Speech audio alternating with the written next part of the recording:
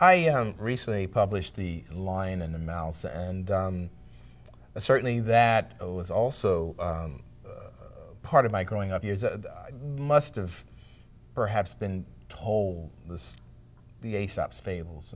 I don't think they were read to us children, but I think they were always there. And I think parents, most importantly, thought about these fables really not as action-packed adventure tales, but more about the morals. But they were an excellent way of speaking to children and giving them sense of the right direction to go in. And I think perhaps that was what my parents tried to do. I do remember the action-packed fables, and I remember the characters. There were a number of those fables that has stayed with me, and I can call them up very, very easily and clearly with almost images of these characters.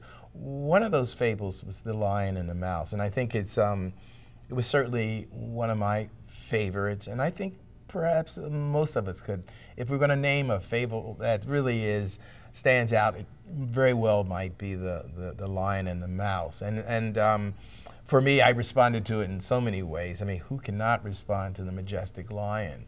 I think the lion plays a role in all of our lives as something as strong, and there's something just magical about the image of especially the male lion with the mane. The mouse. Think about how often we find the mouse in children's literature. What a cast of characters. The small mouse who accidentally finds himself on the back of a resting lion.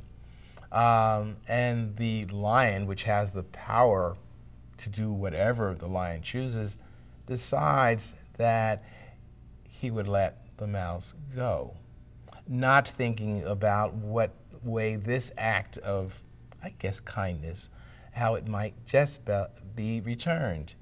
The mouse, who after returning to the nest, all of a sudden hears a roar of a trapped lion and decides to lend his skill, the ability to chew through a rope, and its large heart to actually free the lion.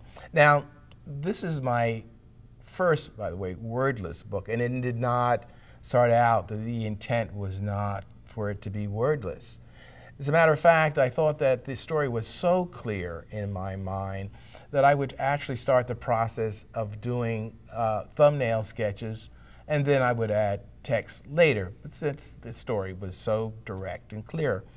And it was after the thumbnail sketches and conversations with my editor, and it seemed to me everybody was reading the story without the text, that I thought, why don't we play this out? Why don't we carry it further in as much as clarifying the pictures so that we could add the text, but also that we could see whether in fact it needed the text. So the story is visually narratively driven, and I think that's what you find in it. Not only telling the story of the lion and the mouse, but also the story of what attracted me, the Serengeti, the African Serengeti,